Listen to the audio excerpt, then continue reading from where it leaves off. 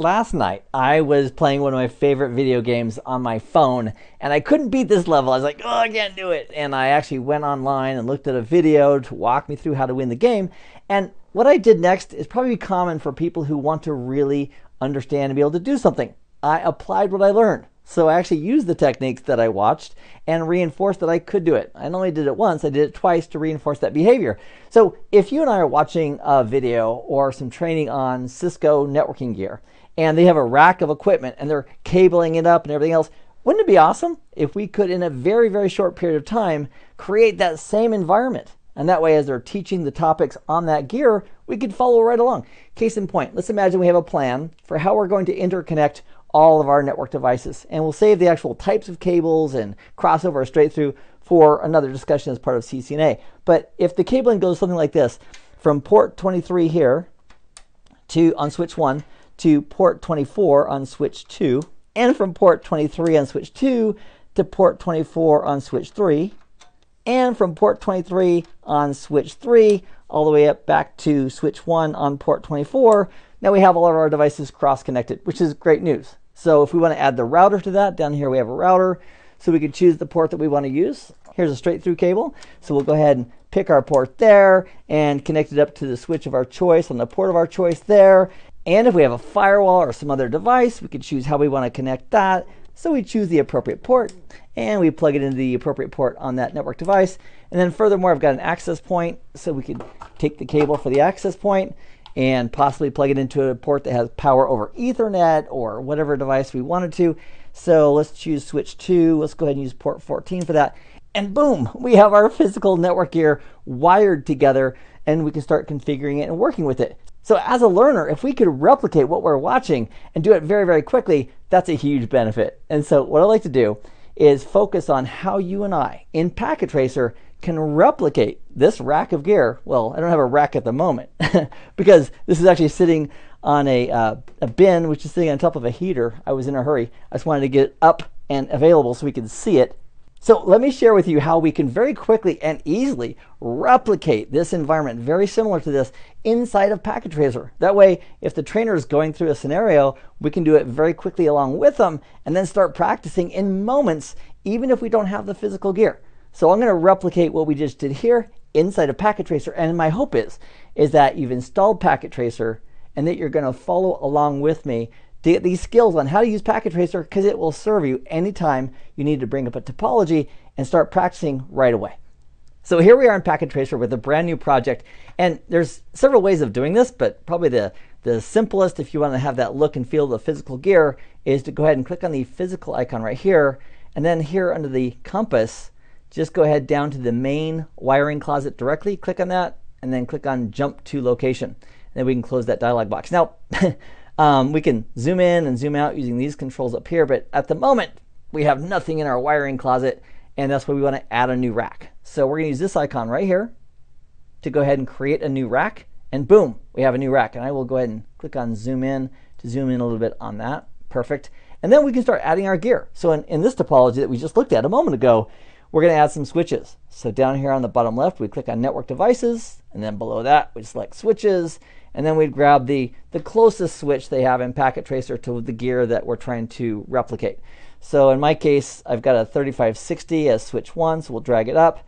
And then my other two switches are 3550s, they're a little bit older, but they're very similar to 3560s. So I could actually just bring up two more 3560s. There we go, and then we could rename those switch 1, switch 2, and switch 3. In fact, let's do it. We'll click on one, and then go to config, and then we'll just call this SW1 for switch 1. That's done. We'll go to switch 2. We'll rename that under the config tab to switch 2, SW2. Close that window, and then for the third switch, we'll click on it, click on config tab, and then call that SW3. Just like that. Boom. So now we've got three switches. Next, let's bring in a router. So on the bottom left, we'd click on the network devices, and below that, we'd select routers.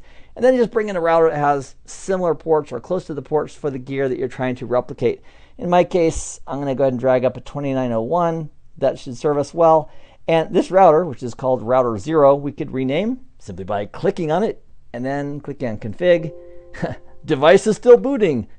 boy, it's a good simulator. Simulate it, still booting. Okay, so I'm going to say fine, and then I'll call it R1. And now that's router 1. And if we go to physical, you notice it has a bunch of slots that are currently empty. And so if you want a slot cover on there, you can. We're going to have to power it off. So here's the power icon right here, little 1 and 0. Click to power it off. And then we'll go ahead and just click on WIC cover. And then we'll drag and drop those covers if you're concerned about how it looks having empty slots without any kind of cover. All right, there we go. And then we'll go ahead and power it back on. That's only if you care aesthetically about how it looks in your rack. All right, sounds good. So we'll go ahead and close that. And then if we scroll down just a little bit, I also have the adaptive security appliance and the wireless access point. So down here under network gear, we'll go ahead and click on security. And we have a 5505 and a 5506. So I'll drag and drop the 5505. There it is. And also we have an access point. So I'll go ahead and click on network devices again. Down below we have wireless devices. And I'll just go ahead and grab an access point and drag it up. Boom, and there's our access point. So there is our rack of gear. And if we want to go ahead and connect it together, what we would do is click on the connection tool and then start wiring it together. So if we want to control what ports are in use, we're going to want to go ahead and use the straight through or crossover cables between two like devices, two switches. We're going to use crossover cables. So we'll go ahead and click on the icon for crossover cable, click on switch 1, and we are going from port 23 on that guy to port 24 on switch 2. Now I'll click on crossover again. We're going to go from switch 2, port 23 to switch 3, port 24. And then for the final connection, we're going to go ahead and click on crossover again. We're going to go from switch 3, from its port 0/23, back up to switch 1, to its port 0/24. Again, that just depends on your design and what you intended to do as far as the interconnections. But what we're doing here is just replicating the connectivity that we had in the physical environment. And then for router 1, its connectivity up to the switch network was its port 01 went to switch 3's port 01. So for that connection, we'll click on the straight through option for a straight through cable. We'll go ahead and click on router 1. We'll select our desired port. In our case, it's going to be 0/1. And then we'll click on switch 3. And on switch 3, we're also using 0/1. So it's at the top of the screen. I'll just click it, grab it. And if we hover over this port, it'll tell us the connectivity. So this is saying that on this local device, R1, that it's connected via its local 0/1 gigabit interface. It's going up to switch 3 on switch 3's 0/1 fast Ethernet interface. And then we need a connection from the router to the ASA. So once again, we grab the appropriate cable, going from a router interface to a switch port, which is what the 5505 has and 5506 has built in. We'd use a straight through cable. So we select the port available here on the router 1, and we select the port we want to go to here on the ASA. I'm going to go ahead and choose the last port, port 1/8 on this device. And then if we scroll down just a little bit, if we want to connect the access point to switch 2, once again, we would use the appropriate cable. It's a straight through cable. Click on the access point. It only has one port. And then we go ahead and go up to switch 2. And then we select the appropriate port where we want to connect that to on that switch. And then last but not least, if we wanted to add a PC, it's easy to do. All we need to do is simply go to End Devices, and then down below select End Devices, and then grab a PC. Just click on it, and it'll add it. So we'll go ahead and just add it over here, and it actually put it on a little table for us. If we want to connect that PC, I'll go ahead and zoom out a little bit so we can see this. If we want to connect this PC to the network, we just decide on where we want to connect it, click on the connection tool, go ahead and grab a straight through cable, click on the PC, select the port, and let's go ahead and plug this into switch number 2. So we'll click on switch 2 and then grab the port that we want to connect it to. And now we have that connection as well. So this is how we can replicate really quickly a network topology and physical devices that we have in the physical world inside of Packet Tracer. And there is one other thing I want to show you. Now that we've built this rack of gear, if we go back to the logical view, check this out. We can rearrange this so it looks a little better for us. I'm going to scroll down a little bit so we can see it. We can rearrange this, and we have back in our logical view all the details for it. So there's switch 3 going to the router, which is going to the ASA. If we scroll down, there's our access point. I'm going to bring that up a little bit and maybe drag it over here. So the great news is that whether we build the network in the logical view or in the physical view, it'll automatically, Packet Tracer will automatically do the back-end work for us.